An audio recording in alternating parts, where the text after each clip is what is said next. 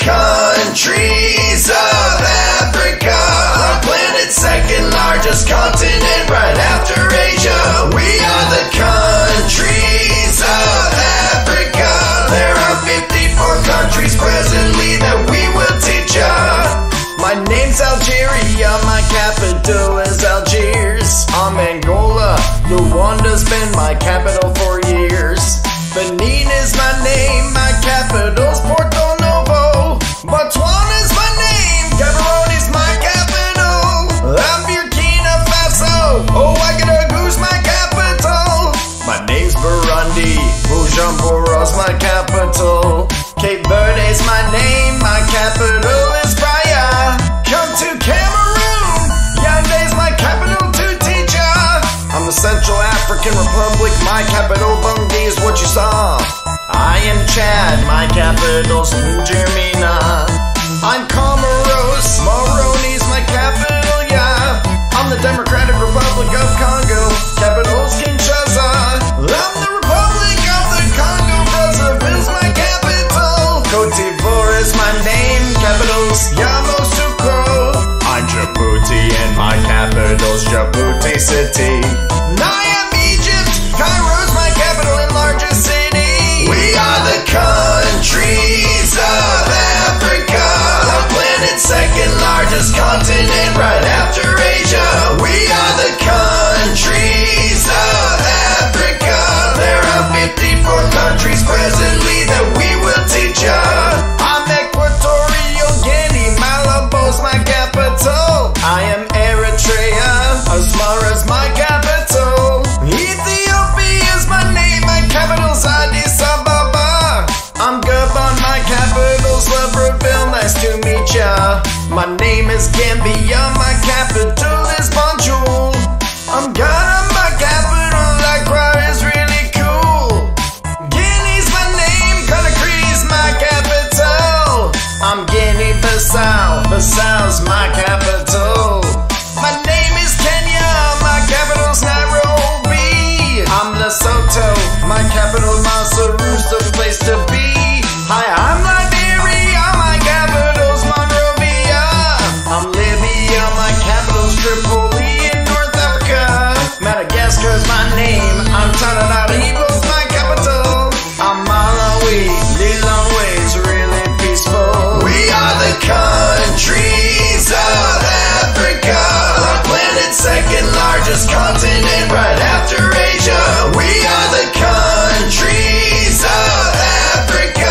There are 54 countries presently that we will teach ya. My name's Mali, my capital Bamako's really hot. I'm Mauritania, my capital is Nouakchott. My name's Mauritius, my capital's Port Louis, how's that? I am Morocco, my capital's name is Rabat. Mozambique is my name, my capital is Maputo. I am Namibia, Windhoek's my capital. Niger is my name, my capital is Niamey. I am Nigeria, my capital's Abuja, here to stay. I'm Rwanda, it's me, my capital is Kigali. I'm Sao Tome and Principe, my capital's Sao Tome. Senegal's my name, my capital is Dakar. I am Seychelles, my capital's Victoria. My name's Sierra Leone, my capital Freetown, Lycia. I'm Somalia, my capital's Mogadishu. I'm South Africa, my administrative capital's Pretoria. South Sudan, yeah, my capital is Juba. I'm Sudan, my capital Khartoum, now has fame. I'm Swaziland, my capital's Mbabane. Tanzania's my name, my capital is Dodoma. I am Togo, my capital is Lome. Tunisia's my name, my capital Tunis is home. Uganda's who I am, my capital's Kampala, you know. I am Zambia, Lusaka's my capital, you see. I am Zimbabwe, my capital's name is Harare. We are the countries of Africa. Our planet's second largest continent right after Asia. We are the countries of Africa.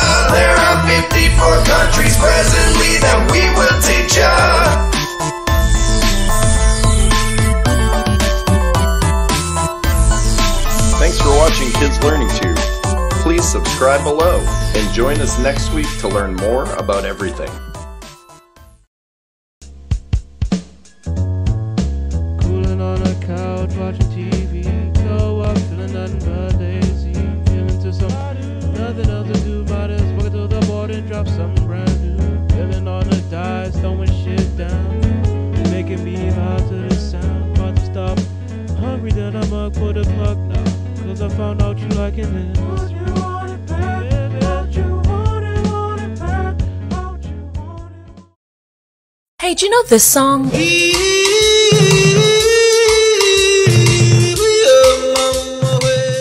Well, of course you do. Everyone does. But did you know that that song was actually originally written and recorded by a South African artist? Yup, that wasn't the original version, nor is this one or this one. This is the original, and although it's now arguably one of the most famous tunes in the world, and for over 8 decades made a lot of people a lot of money, its composer Solomon Linda actually died penniless and his family so poor that they couldn't afford a tombstone for his grave. So, let's talk about it. Solomon Linda and his group The Evening Birds released Mbube in 1939. It was actually mostly improvised by Solomon during a recording session, and the song Mbube, or Zulu for the lion, was inspired by the group's childhood experiences when they chased away lions that stalked the family cattle. The song became an instant hit in South Africa, and not long after, Solomon agreed to sell the rights of his song to a South African recording company for 10 shillings, less than $2. I know, that's practically nothing, but remember, this was 1939 in British ruled South Africa, and he was a black man. No one got royalties and copyright was unknown. So, when Solomon got the $2 and a job at his boss's packing plant, he thought he'd come out of the deal okay, but that was just the beginning of a big injustice. Gayo, the guy who Solomon had sold to, sent a copy of the song to Decca Records, and from there, Peter Seeger got a hold of it. Mishearing the original lyrics, he changed the title to Wimowe, recorded it with the Weavers in 1952, and brought it to the top of the charts. The song would go on to be reinterpreted by dozens of American artists without Solomon receiving a dime or credit. In a 2000 Rolling Stone article, South African journalist Ryan Malan wrote about Solomon's story and estimated that his song had earned $15 million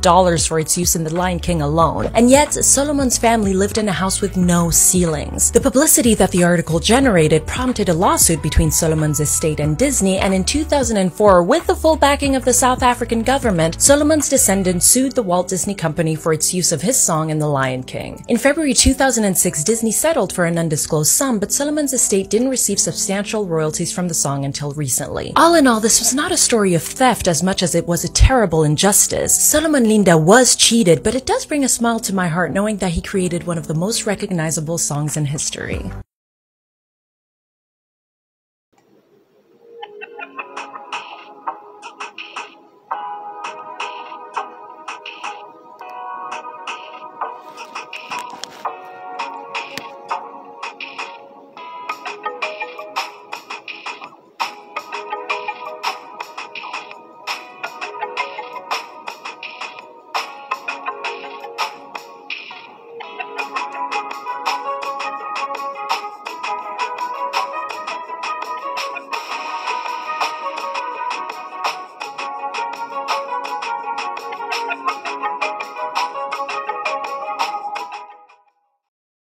We are a disconnected people. We are powerless in disconnection. This is where all the power is. You see? This is where all the power is. Whether you are at the center of your own network or a part of someone else's network, this is where the power is. There's a beautiful African proverb that says, when spiders unite, they can tie up a lion. When we connect, because we are disconnected, we're disconnected from those of like mind, we're disconnected from the best practices in our community. I don't care what it is that you want to do, what profession you want to engage in, what business you want to get into. I can introduce you to brothers and sisters all over America they are doing it to death. You just don't know who they are. You are disconnected from them. There is no power in disconnection. Okay? When we connect, we prevent interlopers from coming into our communities and taking and destroying at will. All right, George. Try to open up the Booker T. Washington delicatessen in Chinatown and see what happens. So we must connect. We must connect the dots. That must be the movement for our people in the 21st century. We need a lot of us doing a little instead of a few of us doing a lot. We need to get together to get ahead.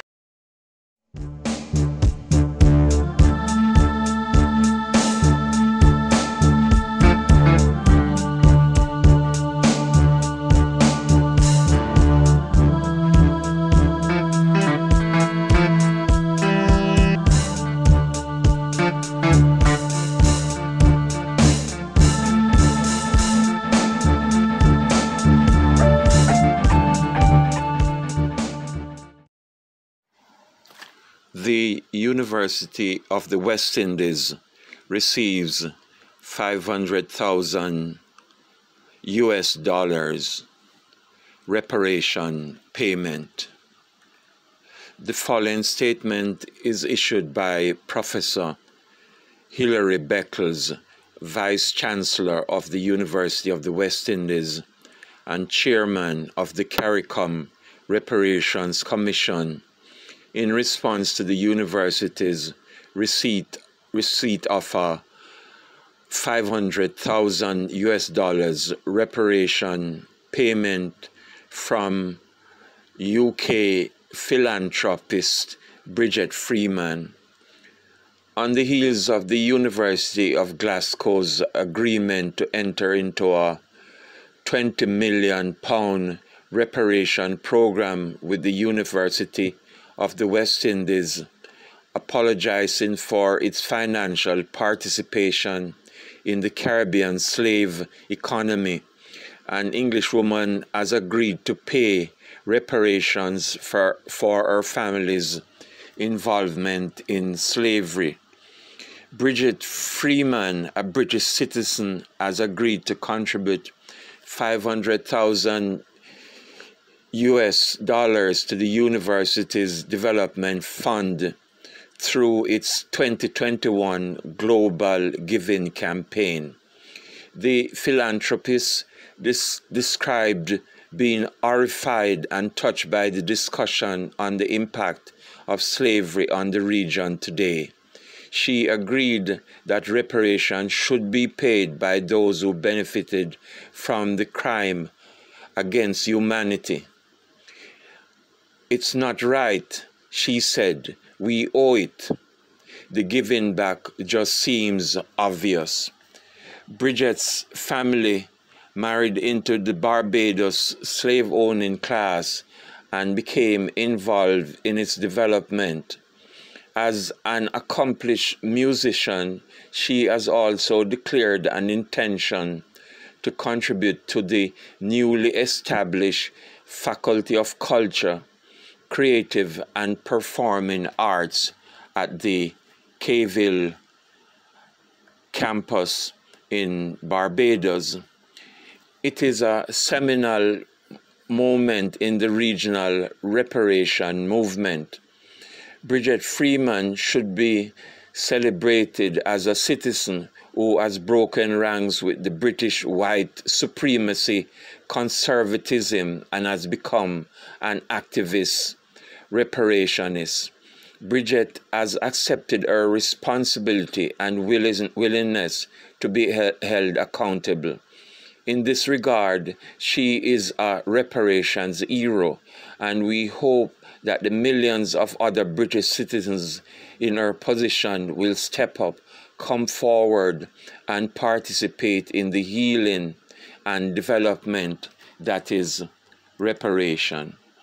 The reparation investment will be directed to needy students in order to sustain the access revolution that is central to the Caribbean development and the university's strategic plan.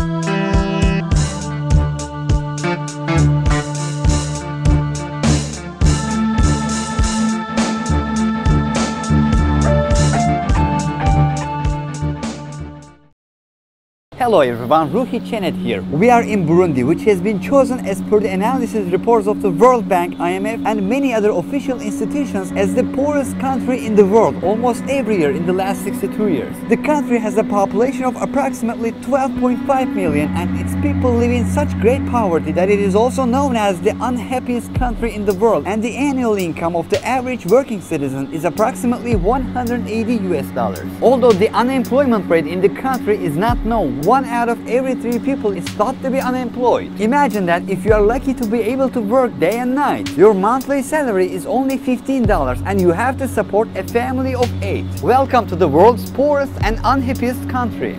When we landed at Bujumbura International Airport, the only airport in the country with asphalt runway, we were very surprised when we looked at the information display. They were using the demo version of the operating system to avoid paying a fee. At the scene of an accident that we saw on our way to the hotel, a group of children were standing around the dog that had been hit by a car.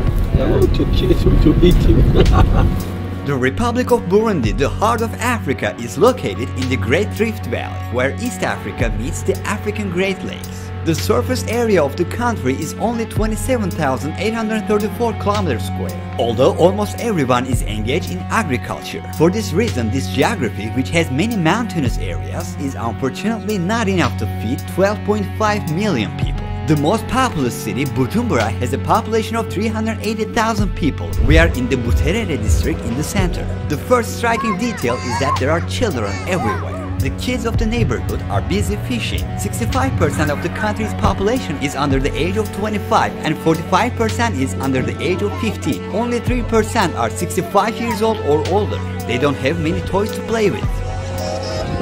There are children spinning a tire with a stick, playing board games with beer caps, making toy cars out of plastic bottles, and playing football with a hollow tire.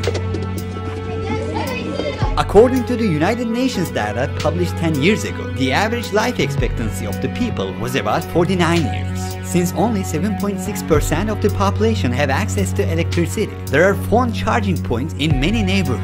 Although the year 2021 is behind, most people in this country still do not use smartphones. Even the informational footages on the airplanes show images of old technologies. We are in a rice field in Buterere. Here are the farmers that try to feed Bujumbura city. This is the place Bujumbura gets the rice from. About 86% of the country consists of rural areas like this one. Almost 90% of the entire population's job is farming. We are on the move to see the home of an average farmer in the poorest country in the world, where almost everyone is a farmer. Let's go. We are fine. There are homeless people who have no choice but to get wet when it rains. We see a child taking a shower, taking advantage of the rainwater.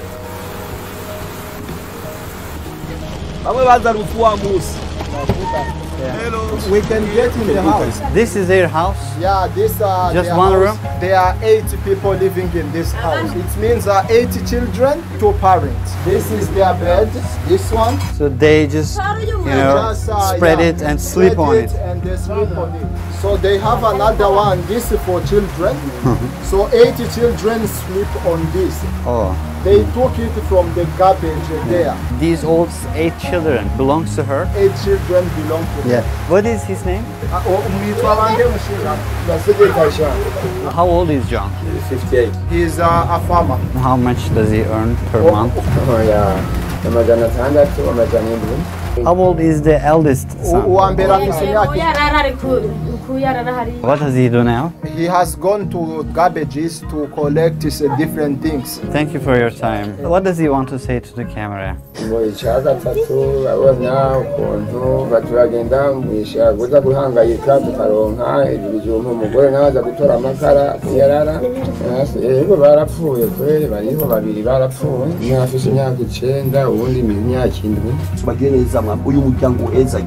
In the name of Jesus, John, who plants beans, is trying to take care of his family on a revenue of $10 a month. And all 10 members of the family sleep on the floor in the same room. They do not even have electricity in their homes. But John's situation is still better than the most other people we will be seeing shortly.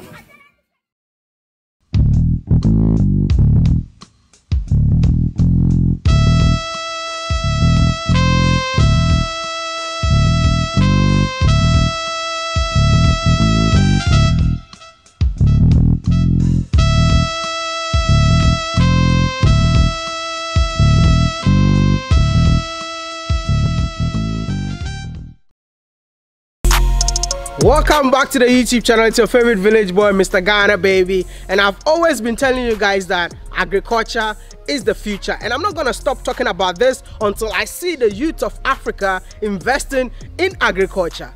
I am a farmer, I'm not a fisherman, but I keep on telling you guys that the things that we overlook, those are the things that can earn us more money. I mean, most of you are telling me that we don't have enough money to invest into real estate, we don't have enough money to invest in industries in Africa, but I want to tell you that you have enough money to invest in a farm. And this is why I brought this episode, which is titled Teaching You How to What?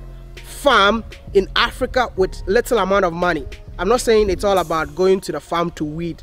Yeah, it's all about investing little amount of money to do petty things surrounding you that will earn you more money. And that is why I'm bringing you a new episode. This episode is not about only interviewing young Africans. I can interview anyone, I mean anyone who has something to teach you, so that the 1,000 Ghana cedi that you have, the $1,000 that you have in your pocket, you can use it to invest in something meaningful surrounding you. My name is still Mr. Ghana baby. Come with me. It's 10 minutes episode, and I'm gonna see you as soon as I'm done. Don't forget to like the video, subscribe, and be part of this awesome family. 2 million this year. I'll see you all. You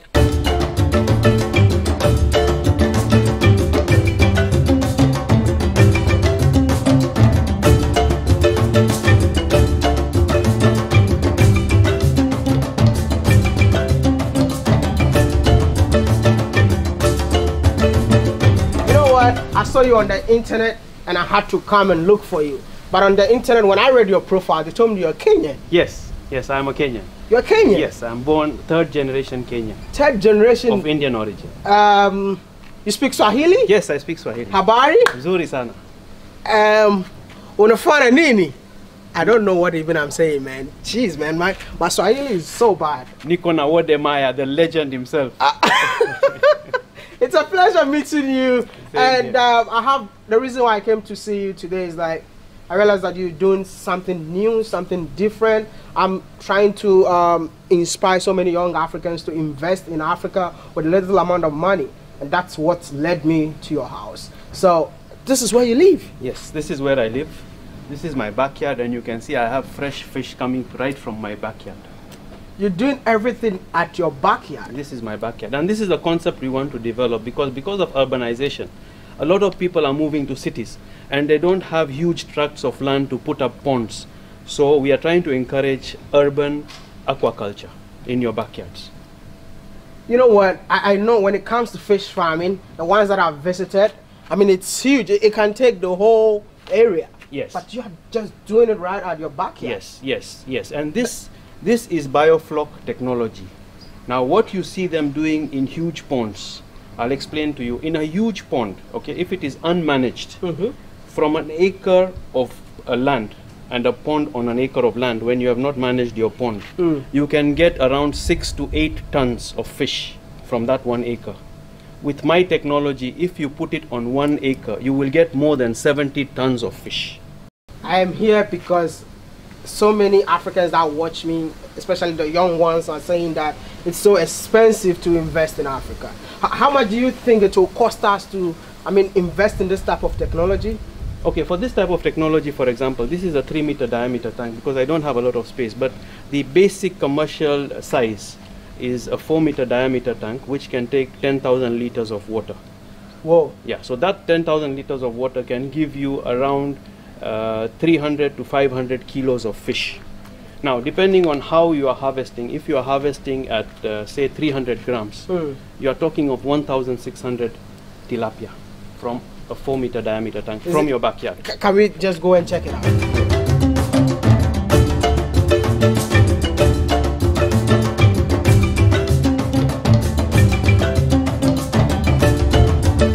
I don't know if you're willing to train people for me, because that's the reason why I'm here.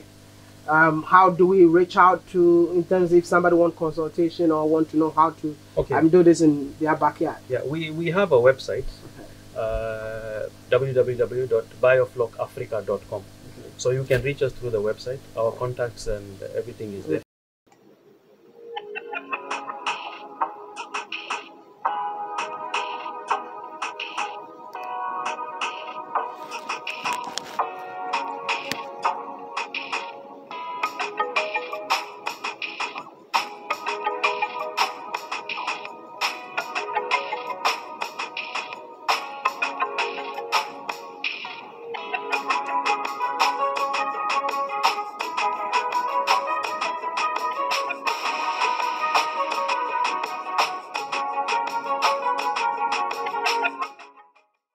global warming is a real problem, but poverty is the main problem facing the African race.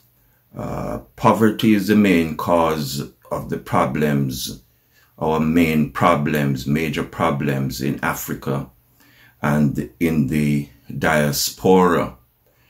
For example, blue-collar crime. In terms of the solution or the reduction of the problem, it is greater self-reliance, not self-sufficiency, because we can't be self-sufficient. This is a global community, but to increase our self-reliance and to reduce our dependency on the other races for our bread and butter.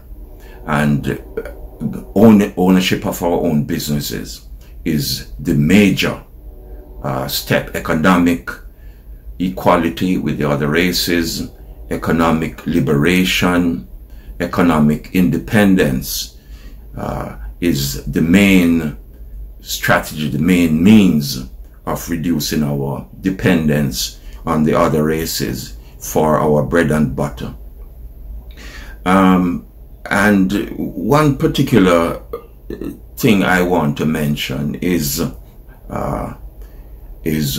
in terms of import substitution, especially when it comes to our food supply, at least to the level where we can provide for our basic needs, not our total food supply, but a minimum level for our basic needs. And we have a lot of products that we can use. Last time I mentioned the cassava and the products from cassava and sweet potato. Sweet potato is a superfood, but particularly the cassava, which is very easy to grow.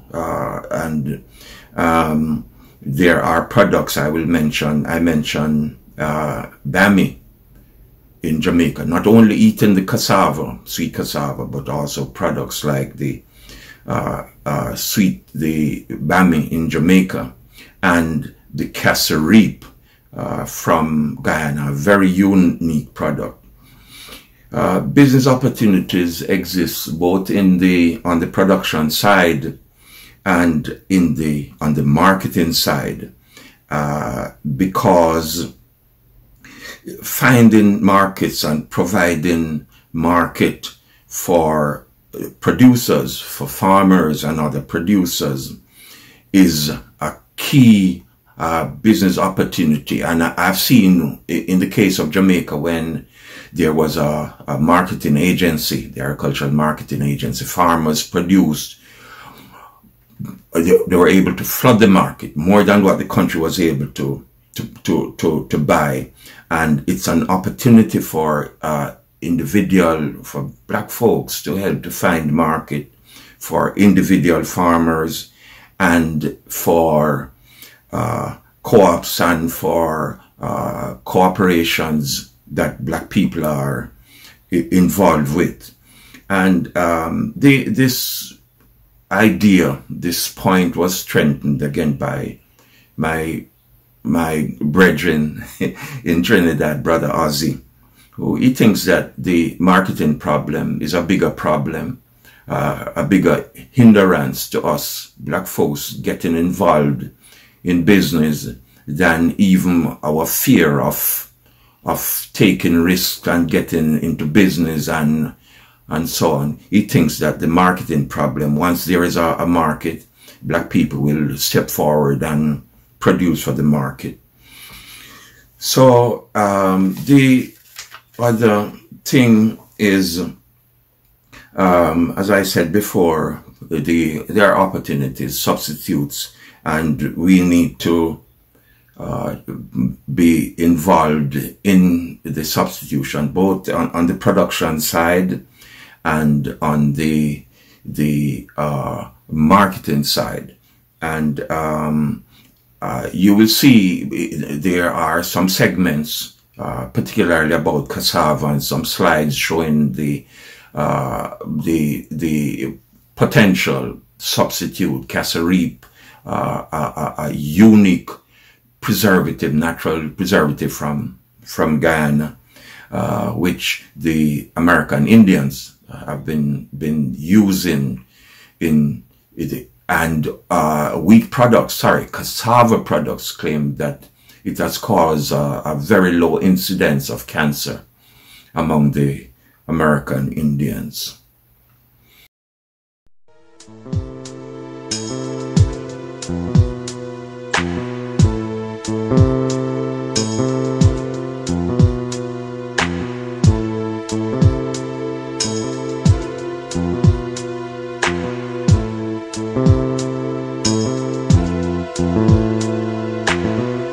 Suddenly, you left me alone by myself.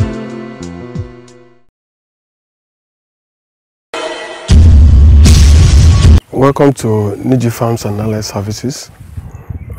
This is a farm established like almost 4 years ago. Our aim is to make sure that we do a proper farm operations and teach people on how to achieve a proper profit on the farm. So this is a cassava farm, one of our farms. So we are operating on over 3,000 acres of land planted already. We are moving towards almost 5,000 acres this year. So what we are trying to do is we are trying to do a proper land clearing, land preparation. We are going to see all those operations the way it's been done. So we're going to see the people who are planting, the way we are moving our project forward.